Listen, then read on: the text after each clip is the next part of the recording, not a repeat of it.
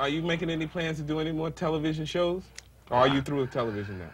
No, I think television through with me. I've been away from television 2 or 3 years, and no one's called me to do anything. I guess they think that I'm just Fred Sanford, and so if they don't have a part for Fred, there's nothing else left. So Red is dead, even without Fred, you know. So I know I could do some other parts, some character parts, but no one gives me that buzz, you know. So I just work in the clubs, because a lot of actors can't go in a nightclub and do an hour, hour and a half alone, but I can. Now, if you were to sit down one-on-one, man-to-man with, say, an up-and-coming comic like, let's just say, Eddie Murphy, for an example. What kind of advice would you give an Eddie Murphy on how to deal with success and all the things that come with it? Well, the first thing I would tell a young comic coming up is to get a job, you know, somewhere near food. Because it's much better. You can be much funnier when you're full than when you're hungry. And then what about when you get into the mega bucks? What advice do you give them then? Hey, save your money. If you're gonna get there, save your money and try to do something with it. Don't mess it up like I did. Go enjoy it. Have you messed up money?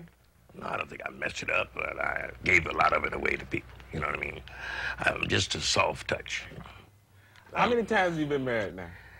Let's see. 3. And I shacked up a few times. But hey, that's life. You're a real romantic guy. No, I'm not. I'm just a good provider. That's why. I mean, girls are attracted by me because I'm not stingy. You know, whatever I got goes. Let's have it. Boom, buy it. Enjoy life. And right now you are a bachelor? Semi. Semi? Semi-bachelor. You know what I mean? Does that mean you're about to get married? No, it don't mean that. No, not yet. Maybe next month. Maybe next month? Yeah, but no time soon. You paid for those 3 Through the nose and the eardrums. I paid, you better believe it.